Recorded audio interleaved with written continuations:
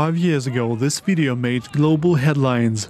Servicemen from the Ukrainian Air Force marching towards their military base, which was surrounded by the Russian invaders.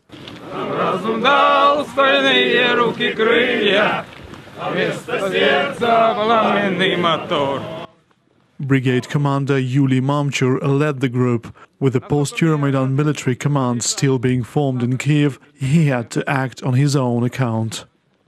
The decision was made during the morning formation, but there were a lot of things that preceded it. There was the intense information pressure that was very much felt. There was a barrage of disinformation coming out of every pro-Russian channel. We wanted to show Ukrainians and the entire world what was really happening in Crimea.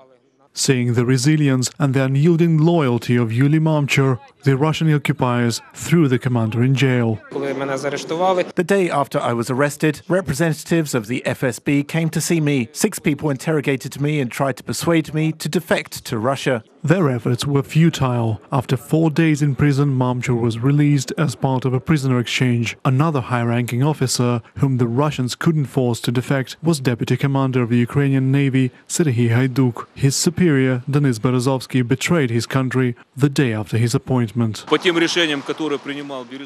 From the outset, it was clear to me that based on the decisions Berezovsky took, he was controlled from the outside. His decisions were contradictory. To us, they made no sense from the tactical standpoint. As soon as he switched sides, Berezovsky called on his personnel to follow his example, but no one did. This is when his deputy, Serhiy Hayduk, had to take control. We remained devoted to the Ukrainian people and performed our constitutional duty. To take another oath was out of the question.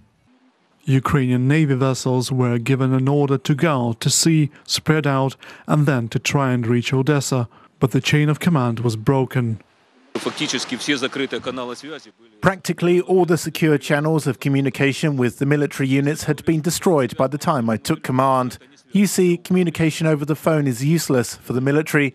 It's all out in the open. All of the communication was completely exposed to the enemy. Meanwhile, Russia blocked and seized Ukrainian ships. A tugboat approached. There were Russian Special Forces officers, but surrounded by civilians, and they stormed the ship. Later we identified those civilians as paratroopers of the Russian Navy. They knew the layout of the ship and were dressed as civilians posing as a human shield. On March 18th, while storming a Ukrainian military base, Russian troops killed Ukrainian Serhiy Kukurin.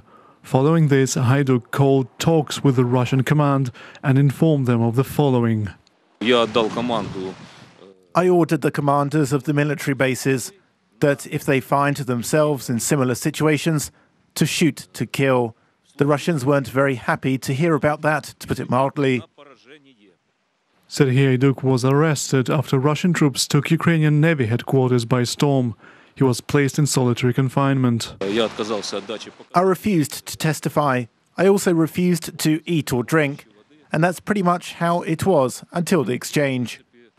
The exchange took place the next day, although the Russian military were reluctant to let go of the man who gave an order to open fire. 5 years on, Serhiy Hayduk misses Crimea. Crimea is a part of me. That's why I dropped my anchor here, near the Kiev reservoir. Right here, standing by the water, I can go back. The former commander is adamant the peninsula will be freed from Russian occupation because Crimea is Ukraine. Reported by Lyubov Zadorozhna and Olga Mikhailuk, UATV.